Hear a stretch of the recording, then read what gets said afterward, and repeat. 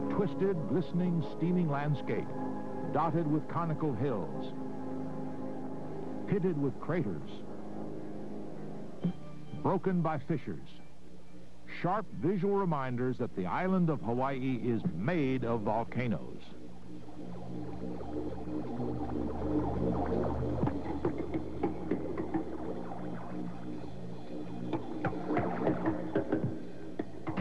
Mauna Loa and Kilauea volcanoes on this island are still active and provide scientists with a dramatic natural laboratory in which they can try to answer important questions.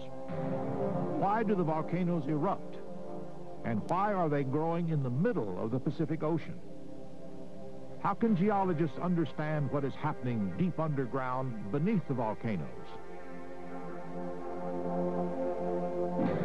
What is the source of the molten rock? And how does this lava construct such gigantic volcanoes?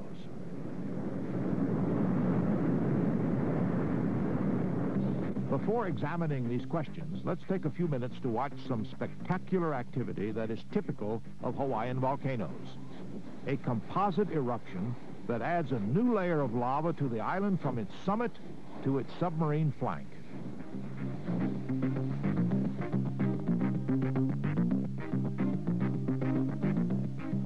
Here, a flood of lava erupted from a vent in the background plunges 100 feet into an old crater.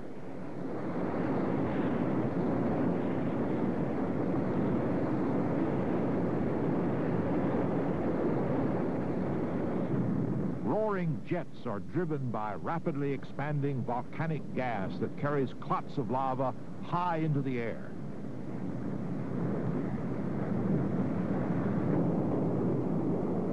This fountain rises to a height of nearly 2,000 feet.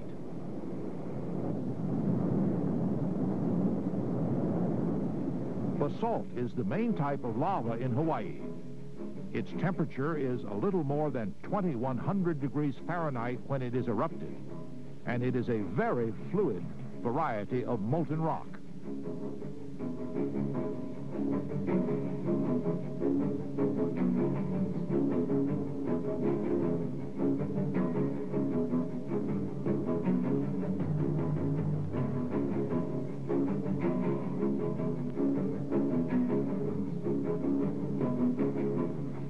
Some flows slow and become masses of tumbling, glowing blocks. Everything in the path of a lava flow is subject to destruction.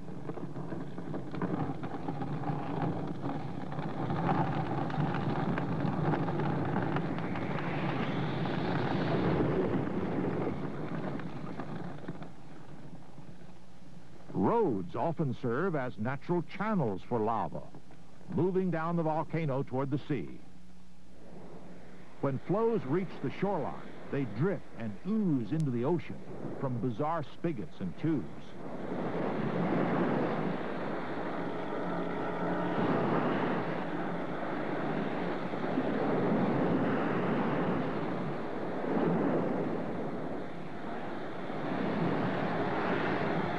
Fed by these spigots, hot lava is quickly chilled underwater to create a thin black crust. The rounded, tube-shaped bodies continue to expand from within and are called pillow lava.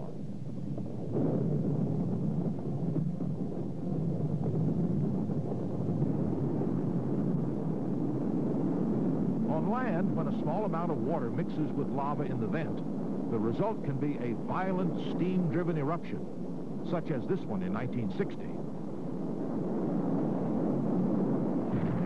Even more violent eruptions of this type occurred in 1924. Explosions hurled blocks and ash many thousands of feet above Halemaumau crater at the summit of Kilauea. One overly curious onlooker was killed by falling debris. The most violent steam eruption at Kilauea in the past several centuries occurred in 1790. It blanketed the summit with deposits of blocks and ash many feet thick. Layers resembling sand dunes were formed by the clouds of hot ash that surged outward from the source of the steam explosions. Hawaiian warriors, caught in these choking surges, left footprints in the soft ash as they tried desperately to escape.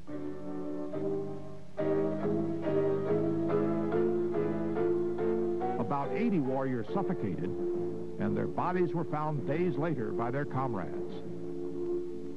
Most Kilauea eruptions, however, are safe and attract many tourists, as well as some Hawaiians who continue the practice of their ancestors and offer gifts to Pele, the goddess of these friendly volcanoes.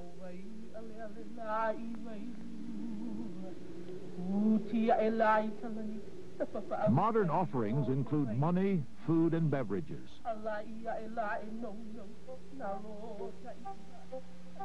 Pele, shown in this painting, is said to reside in Kilauea caldera. Professor Thomas Jagger was among the first scientists attracted to Pele's home. He and others recognized that Hawaiian volcanoes offer an ideal opportunity to study eruptions at close range and relative safety. So in 1912, he established what today is called the Hawaiian Volcano Observatory. Part of Jagger's research was carried out in the office and the laboratory, where he developed important new concepts. Most of his work, however, was in the field, observing and measuring details of eruptions.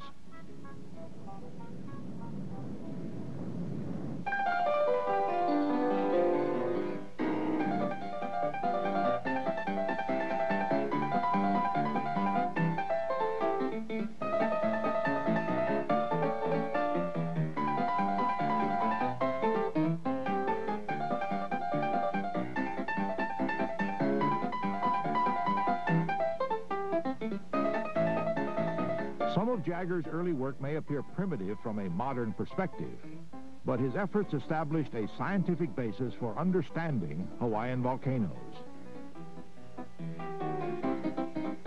Jagger opened the gate for following generations of equipment and ideas. The present observatory, operated by the U.S. Geological Survey, is on the west rim of Kilauea caldera and is a world-famous center for volcano research. Halemaumau crater in the background is often the site of an active lava lake. A brief look at the thin crust on this lake can help explain the geologic setting of the Hawaiian Islands.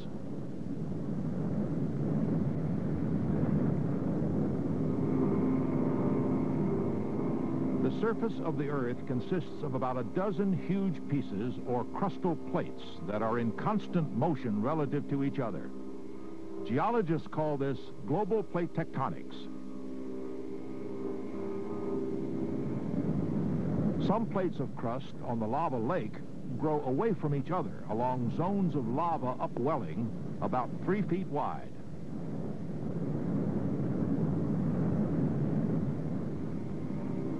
On a much larger scale, but in similar fashion, plates on the Earth's surface move away from each other along zones of lava upwelling. Some plates of crust on the lava lake converge, collide, buckle downward, and disappear into the pool of molten rock below.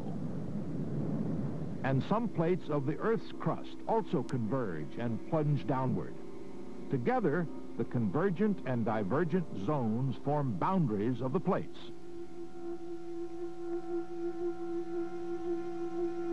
Most volcanoes are along these boundaries. However, some volcanoes, like those of Hawaii, are within the plates. The Hawaiian volcanoes are part of a chain that is progressively older to the northwest, away from the island of Hawaii.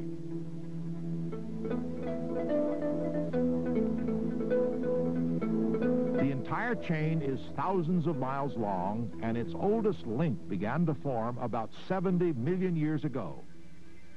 About 4 million years ago, this volcano in the Hawaiian part of the chain was active. Magma rises from a partly molten zone in the Earth's mantle below the moving plate, about 30 miles or more beneath the seafloor.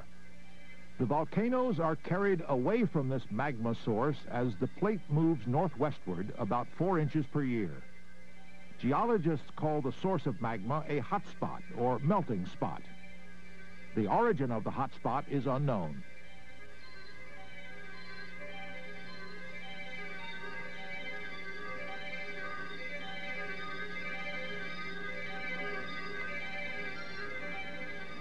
The age progression that characterizes the island chain is also seen at a much smaller scale within the island of Hawaii. Kohala is the oldest volcano on the island. Lifespans of adjacent volcanoes overlap.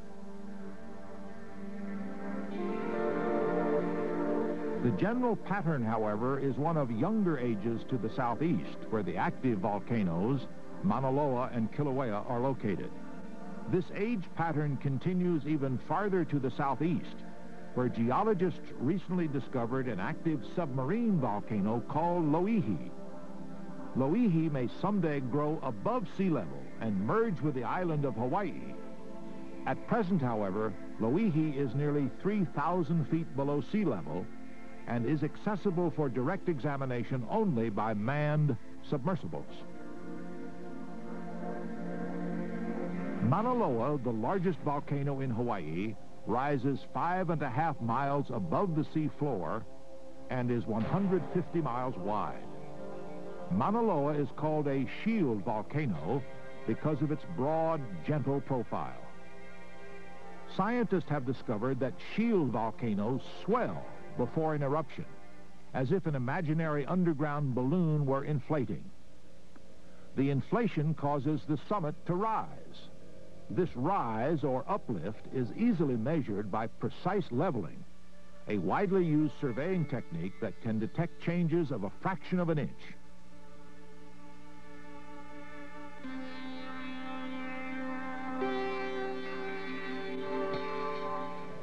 Inflation also causes the land surface to tilt.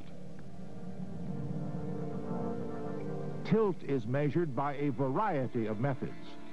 The one shown here determines the elevations at the corners of a triangle, again by the technique of precise leveling. Tilt can be measured to less than 1 part per million, equivalent to the slope caused by placing a thin coin under one end of a carpenter's level 3,000 feet long. Reference points on the swelling volcano move apart during inflation.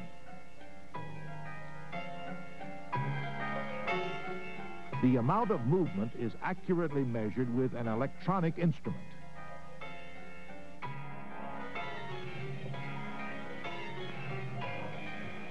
The instrument sends a red laser beam to a glass reflector that is aimed back at the instrument. The round-trip travel time of the beam measures distances of 1 mile or more with an error of less than 1 inch. 260.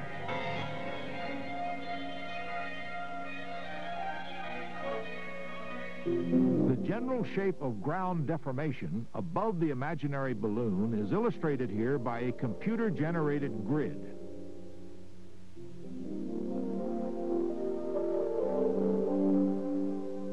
Contours of the uplift define a dome.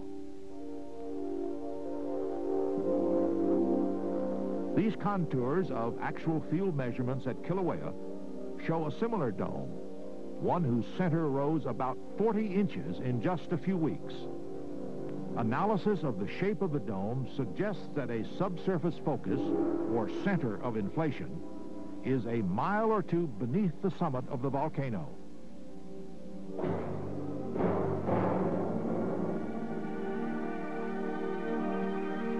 As illustrated in this cutaway view, earthquakes occur around this center.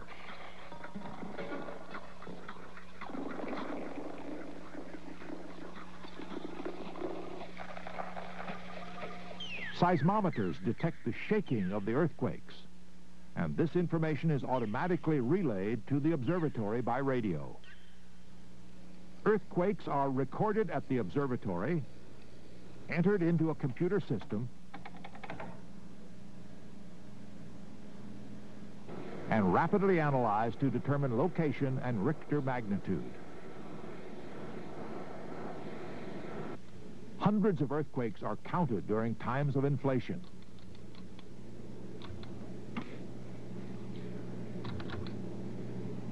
The zone with no seismic activity contains molten rock, a material that is too weak to generate earthquakes. The imaginary balloon thus represents a reservoir of magma stored within the volcano during its journey from the mantle to sites of eruption. More evidence of this reservoir comes from gases that escape from magma and percolate toward the surface.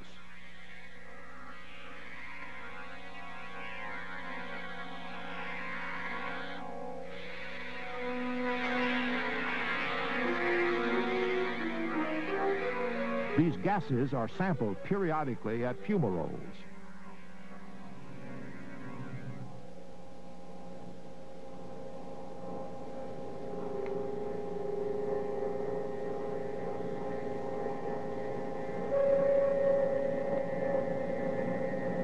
In the laboratory, a sample is transferred to an analyzer to determine the types and proportions of the gases. Repeated sampling and analysis show that gases vary with time during inflation of the magma reservoir.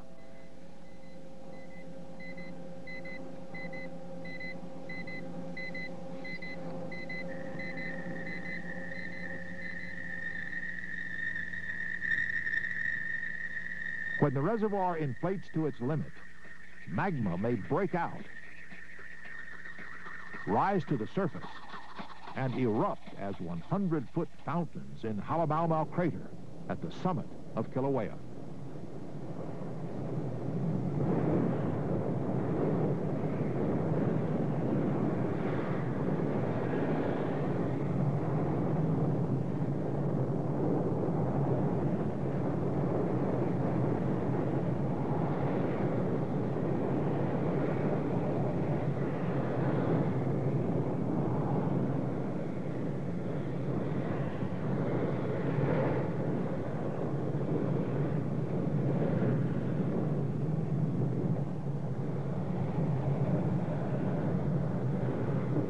This activity at the summit provides only part of the eruption story.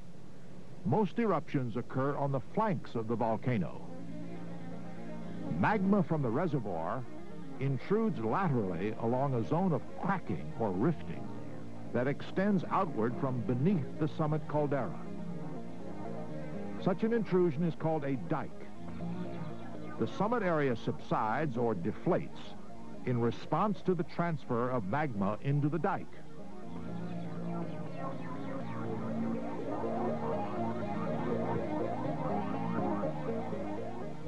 Intrusion into the rift zone is simulated here as red water is injected into a clear gelatin model. A blade-shaped dike grows along the axis of the model. The top view, seen in the mirror above, shows how the dike follows the shape of the model, guided by stresses that result from the pull of gravity on the gelatin.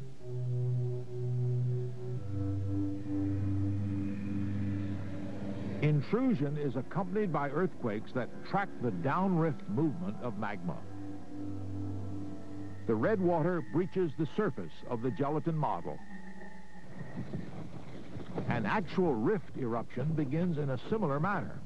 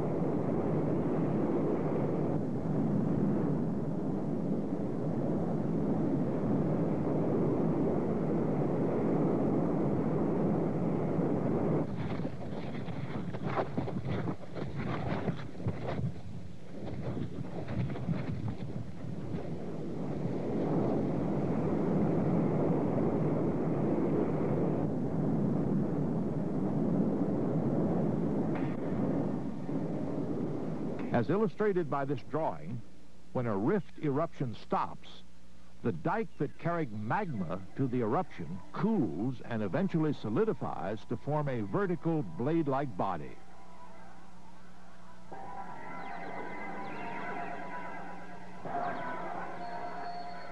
As each dike grows in the rift zone, the adjacent south part of Kilauea volcano is pushed a few inches toward the sea, as portrayed by the arrows.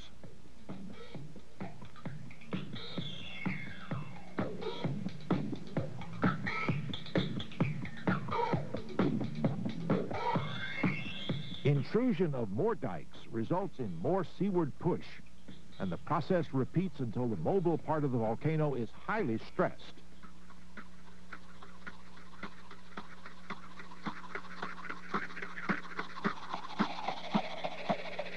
Earthquakes occur as stress is released. Earthquake shaking triggers huge landslides. These cliffs, draped by many young lava flows, are graphic visual evidence that hundreds of feet of downward slip on landslides have accumulated during the life of the volcano.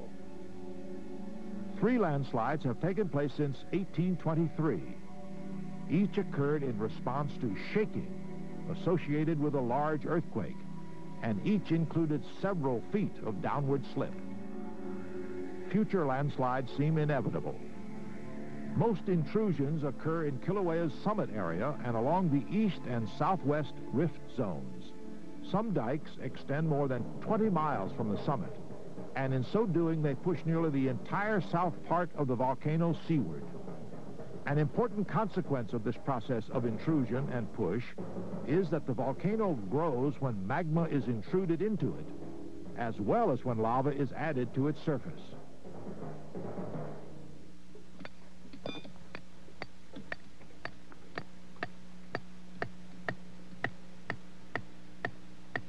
Scientists have applied many new techniques since Professor Jagger's time, including measurements of electrical conductivity of the ground and of molten magma. Magma can also be sensed with detailed measurements of the Earth's gravity field.